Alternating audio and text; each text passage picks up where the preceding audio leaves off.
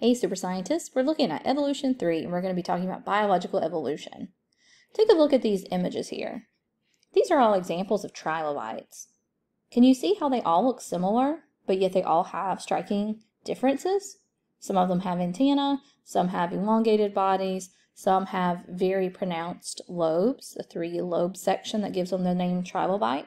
So they all look like these arthropods, but they have some differences and some similarities. Take a look at this picture. What do you see going on here? It's a very nice picture out in a field, right? But do you see this insect bug, this walking stick? It's pretty well camouflaged there, huh? So we're going to be looking at animal adaptations to start off with. So there are several adaptations that you may have talked about when you were in 6th grade even.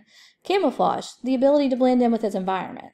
This could be camouflage that is due to color, or it could be color and body structure, as we saw with the example of the walking stick bug. Defense mechanisms, being able to have sharp quills like porcupines, or being able to sting. Feeding adaptations, the beak shape, the shape of teeth, being very fast. So for example, the beaks, like we've talked about with the finches and the Galapagos, the shape of teeth. Carnivores are going to have sharper, pointed teeth, whereas with herbivores, you're going to have more flattened teeth to be able to grind the vegetation that they eat. And omnivores will have some combination of both. Movement. Animals may move in different ways. Some animals are going to be able to swim, like the penguins, and penguins are birds, but they are able to swim. Their body is anatomically adapted to help them to do that. Whereas birds like pelicans, they're going to have larger wings, but they may have a beak shape that allows for them to be able to scoop up their food. So their movement, the wings, or whether they can move on 4 feet or walking on 2 feet like people, that's an adaptation. And mud skippers. These guys are really interesting. They're fish that can walk on land. You should look at some pictures of mud skippers. They're really interesting, moving around, kind of using their flippers as their feet. Survival of the fittest is also called natural selection, and this is one thing that Charles Darwin observed in a statement that he developed. So this is based on organisms that are best suited for their environment, being the ones that are able to survive and the ones that are able to reproduce. And we talked about this example with the peppered moths. So the peppered moths are going to be really evident previously in the Industrial Revolution. And peppered moths have this white and black color, but during the Industrial Revolution, when there was a lot of soot covering trees and a lot of black exhaust being pumped out from factories, all that black smoke and soot fell everywhere and covered things like trees even. And so the peppered moths, the ones that had this really white, lighter coloration, no longer blended into the trees. They stood out a lot from the black background. And so they would be easy prey for predators like birds. So those peppered moths that had the whiter coloration would not be the ones that survived. They would not be best suited to their environment, and so they would not be passing on their genetic material. Whereas the organisms that were peppered moths that were more black in color would be the ones that survived because they would be able to blend in with those trees and everything that was soot colored. There are some different factors that affect natural selection. One is organisms being able to produce and having more offspring than is necessary. And one really neat example is spiders. And I'm not really a fan of spiders, but they sometimes can be kind of neat. So there are certain parts of the world where there's like a spider season, and spiders are just hanging around everywhere in these massive webs. And that's because spiders produce more offspring than is necessary because not all of the little baby spiders are going to survive. Variations among a species. So this is an example showing us some bears, and all 3 of these bears are sort of a brown color, but they have some variation, and those variations help to have genetic diversity among the species. And the organisms that are going to survive are the ones that are going to be able to pass down their genetic information. They'll be able to pass down their DNA and reproduce. Inheritance. So whenever you see inheritance, this is talking about genetics. It's talking about heredity and the DNA that you get from your parents. So variations are passed to offspring, and some of these variations are going to allow members to survive and reproduce better than others. So the example that I am showing you here is beetles. So in this earlier generation, we have some green beetles and some orange beetles, and apparently the green beetles are really yummy. And so the birds are picking off and eating the green beetles. And then they're going to have a bunch of orange beetles left over, right? So if the green beetles are all being eaten, then they're not able to reproduce. They're not able to pass that DNA on to their offspring because there will not be any offspring because they will have been eaten by the birds.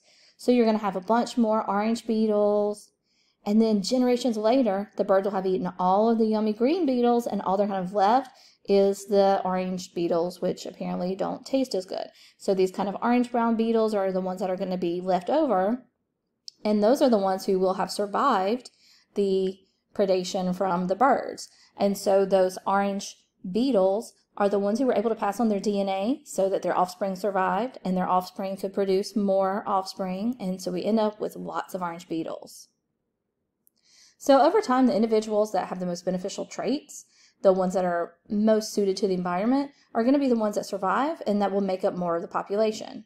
So one trait that is something that you see a lot is color. And you may have heard of albinism, and you may have even seen one of these snakes. It's kind of yellowish Burmese python. So this little alligator here, he's able to survive. He blends in pretty well with his environment. But if you look at the one that's albino, the albinism lacks pigment, it lacks the melanin, and so the organism that is albino will end up having sort of a yellowish or creamy white color to it, and that is not going to be conducive for the survival of the alligator. Same thing with the Burmese pythons here. So this Burmese python, that's the regular natural coloration. It allows it to blend in sort of foresty areas and rainforest wooded areas. Whereas if it's an albino, it's going to have this bright yellow color. It's not going to blend in so well with the natural forest. And so it's going to be very evident that a yellow snake is slithering around. So the beneficial traits like color are going to allow it to survive because it can find shelter and can hide from possible predators. Anatomy is one other thing that is very important in biological evolution. And one structure is called analogous structures. So these are structures that serve the same purpose in different species without them having a common ancestor. So remember, ancestor is going to be like the previous organisms of that species that lived long ago, even millions of years ago. So one example is wings. So birds have wings, butterflies have wings, bats have wings, but that doesn't necessarily mean all of those organisms were related once. So those are analogous structures because they did not have a common ancestor. Homologous structures, however, did have a common ancestor. So your stem homo means same. So that should be easy to remember this. Homologous structures having same ancestor. So these are characteristics that indicate that the organism had a common ancestor. And so one organism is cats. So Felidae. So these are all examples of different types of cats. Saber-toothed tigers, lions, cheetahs, little cute bobcat here. So all of these are examples of felines. And they all look very cat-like. They act similar in pouncing. They have some sharp teeth to help them tear food. They have fur, thick fur, and they're all very lean and are able to pounce and run pretty quickly. So all of these are in the feline family, and they all had common ancestors. So they look very similar. They have homologous structures. So evolution can occur in two different kind of ways. So gradualism is going to be a method that occurs gradually. It's a slow process, so it will take millions of years for this type of evolution to be evidenced. And in this case of horses, the modern day equine, equus, it took 40 million years for this to go from the Eohippus and Hyracotheriums and this four-toed horse that we've looked at a couple different examples, and then 3 toes, and then starting to have a hoof here. So this all took about 40 million years until we could see the modern day kind of structure of a horse. Punctuated equilibrium is another type, and this is something that's going to happen more quickly. And in this example, species are going to branch off, and they start evolving at the same time, but they're evolving differently. So we have the Paleomastodon, which is like an ancient mammoth kind of organism, Proboscidea. And then we have elephants that are kind of branching off here, and the mammoths and elephants that we see today. But then we also had some kind of side branches on this family tree. So we have stegodons and mammoths and gomphotheriums. And we have a lot of different branches on this tree, and they're branching off and evolving separately with different types of characteristics, but they all are sort of in the same family. Take a look at these skulls. Can you tell which one of these is a human skull? So all 3 of these skulls at the bottom, these are all 3 humans. These are just some different variation based on geography. So those are all 3 human skulls. So did humans come from monkeys? Well, this is one misunderstanding that a lot of people think of when they hear the word evolution. A lot of people get upset because they think that evolution means humans come from monkeys, and that's not the case.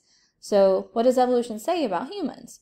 It says that humans and apes, ape-like creatures, had a common ancestor over 4 million years ago. So this does not say that humans evolved from apes or monkeys or chimpanzees. It says that there was some common DNA over 4 million years ago. And one example is Artie, an Ardipithecus ramidus. And so this is a skull. And you can look at all of these skulls, and you can see that there are some hominid. These are all examples of hominids. So these are what we would refer to as cavemen. So all of these are examples of what we would call cavemen. And this is Homo sapiens sapiens, that is modern day humans. So you can see that there are similarities with these, but there are also differences because things have changed throughout time. And this is just a cladogram showing you a little bit better view of how some of those things branched out. So we have humans up here, and then we have some of our caveman organisms, and then we have some other branches. So this is an example showing us that that punctuated equilibrium, where we have a lot of branches kind of coming off of the tree, and humans, Homo sapiens, are one of these branches, and this is the Homo sapiens right there, this modern day humans.